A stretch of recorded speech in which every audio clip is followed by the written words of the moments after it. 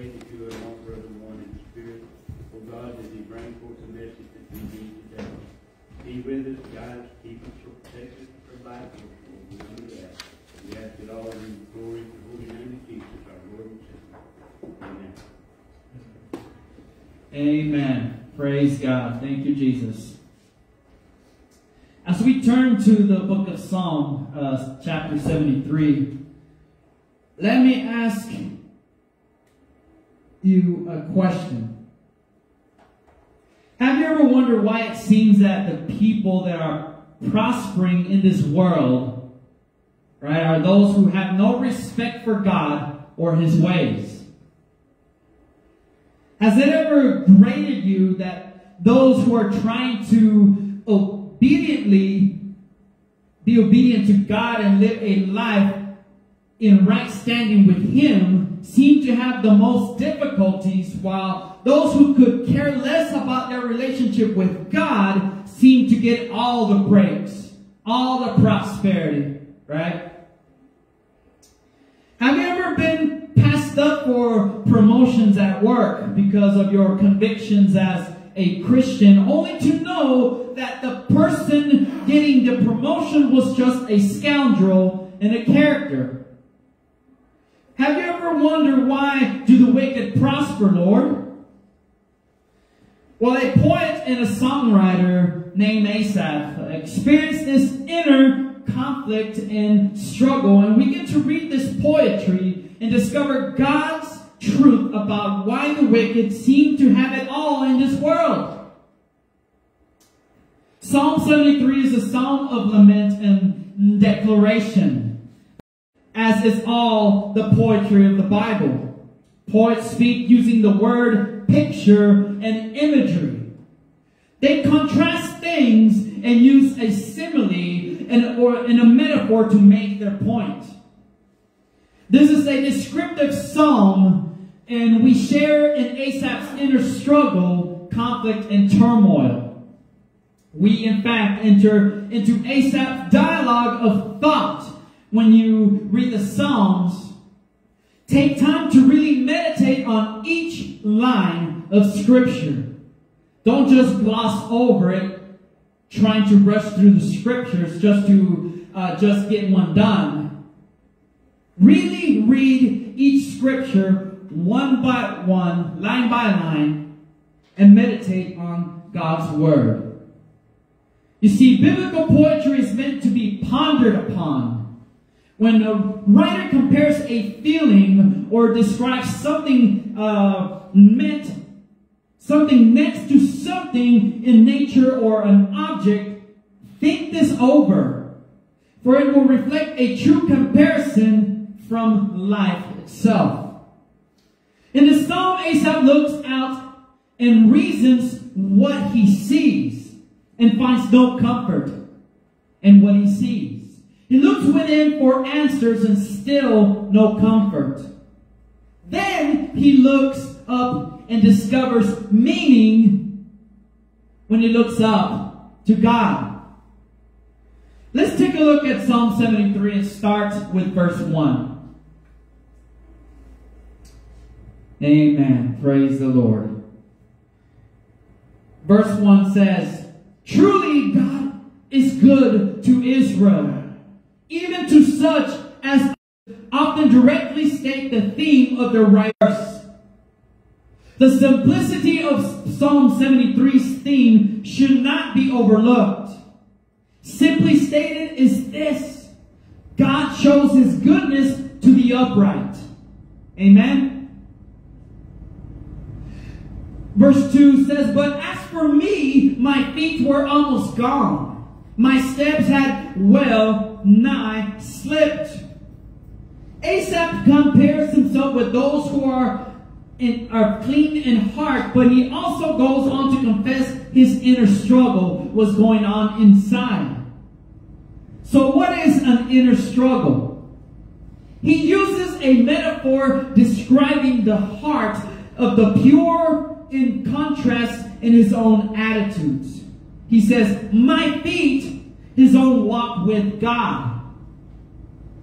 He had almost lost his confidence in God, he felt close to the edge of the cliff, and we can almost visualize the pebbles and stones making their ascent as he is near to the precipice of his despair. Here's the application. Often when the perceptions of our heart are wrong, our feet are soon to follow our folly, right? We make mistakes, right? Because we make things that are little, we make it big, right? We start getting in despair. We begin to imagine these things, right? And from the things that we imagine, we follow suit, right? We think that is true. Amen? And because we think that is true, even though it's a folly, we begin to walk on a sheet of ice, envious at the foolish when I saw the wicked, verse 3 says. The psalmist here gives the primary reason for his inner struggle. He began to be envious of those around him. Amen? His eyes were fixed too much on one thing. He looked at the present and forgot the future. Envy became the root source of this lament. And so in verses 4 through 7, he begins to contrast and compare the godly to the ungodly.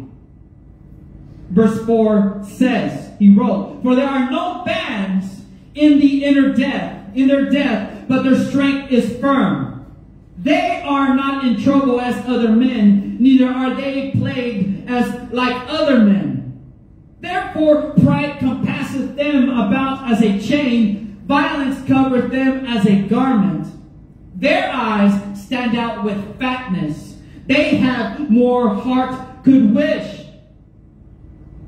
Next to the common man, brothers and sisters, the ungodly seem to live a painless life and even remain healthier.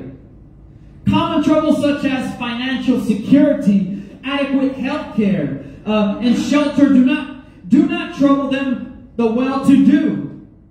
Asaph speaks in a metaphor when he describes the arrogance of some of these types of people. Their pride and arrogance is like a jeweled necklace, flashy and showy before others. Asaph's second metaphor describes these people's intentions as cruel. How are clothes woven in the days of the Bible?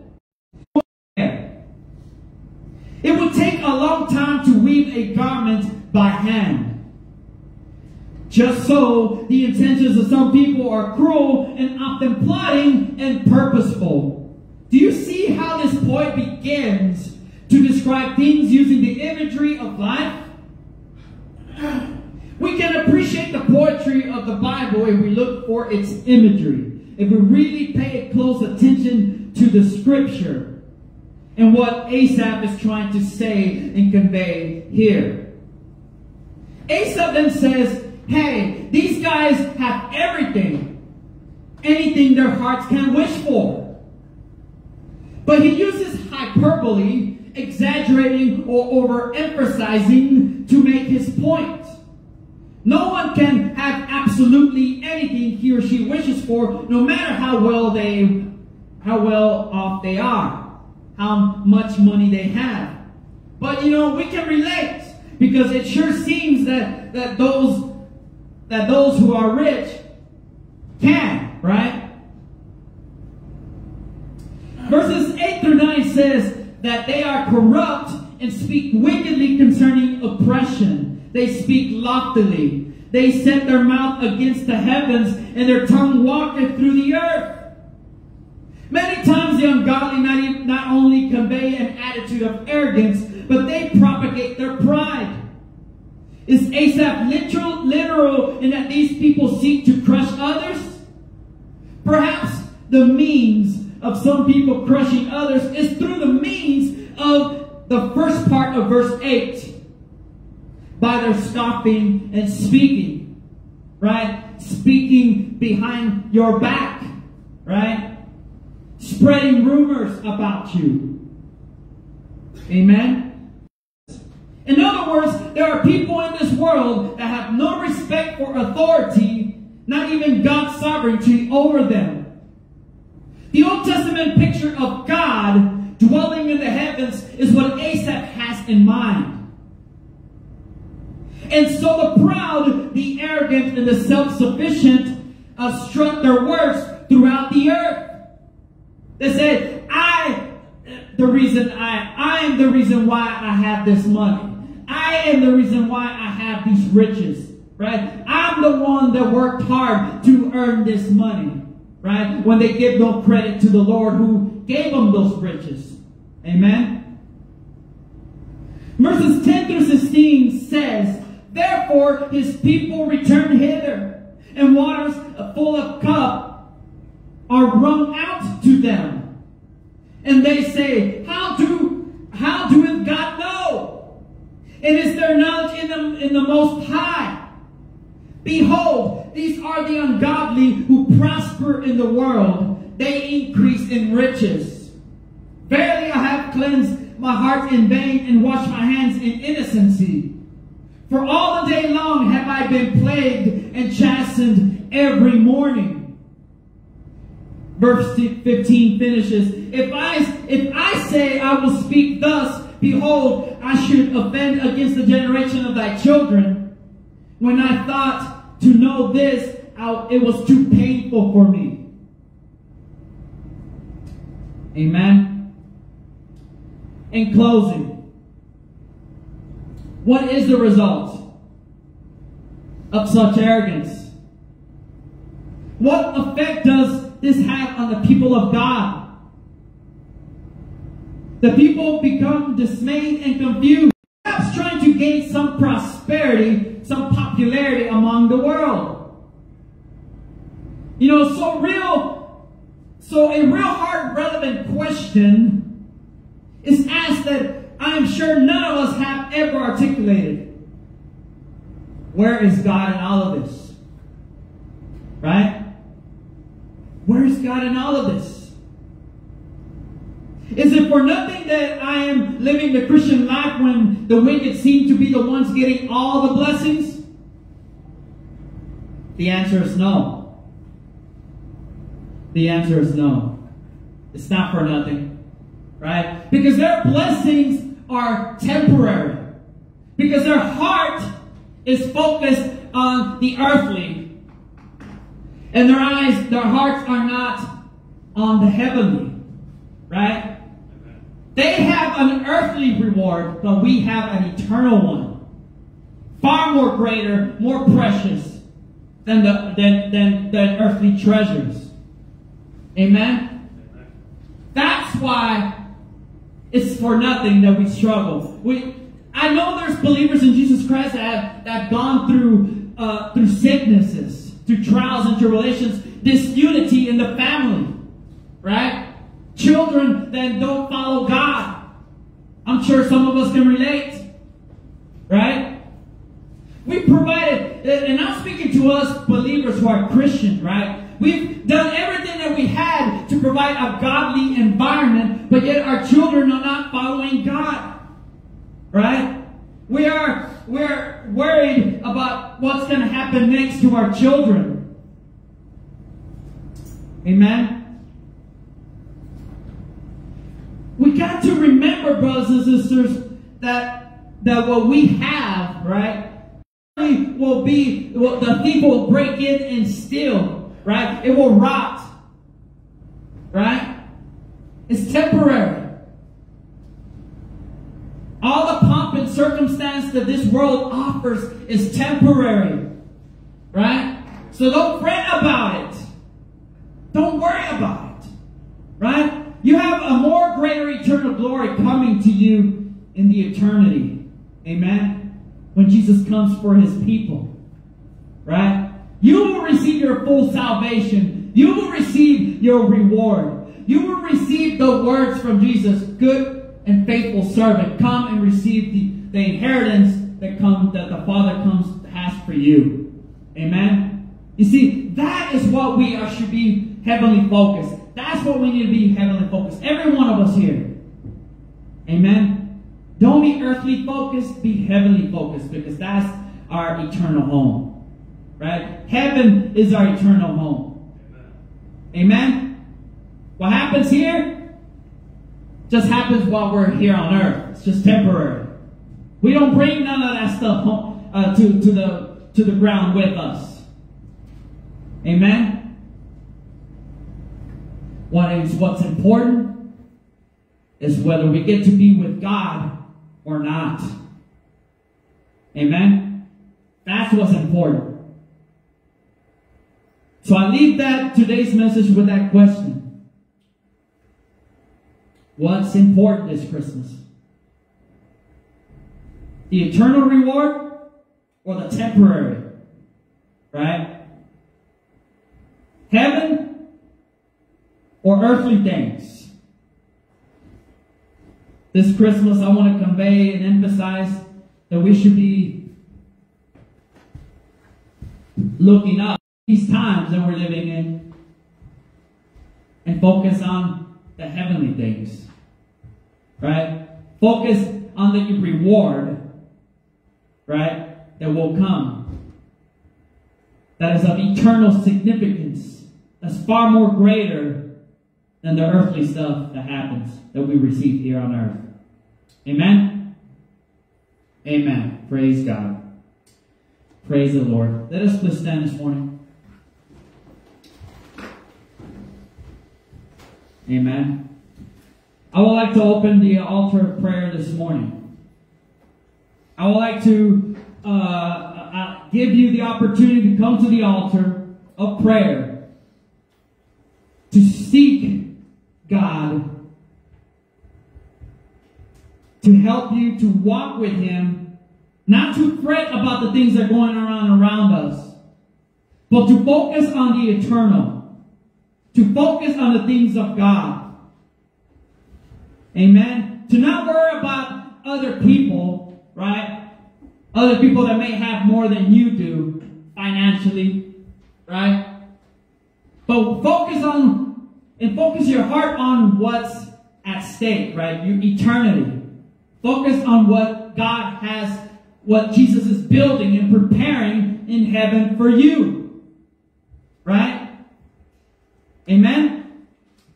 Let us bow our heads and pray. Heavenly Father, thank you, Lord, for allowing us to be here, oh God. Father, help us this Christmas, Father, be totally focused on the eternal things.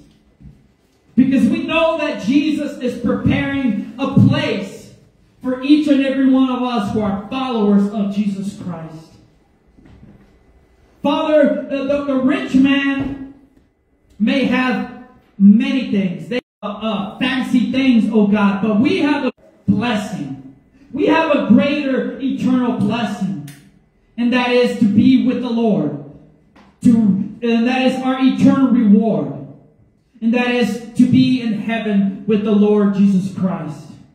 Father, this Christmas, help us to walk with God with our eyes fixed on high, for our eyes to be focused upward and not downward, oh God.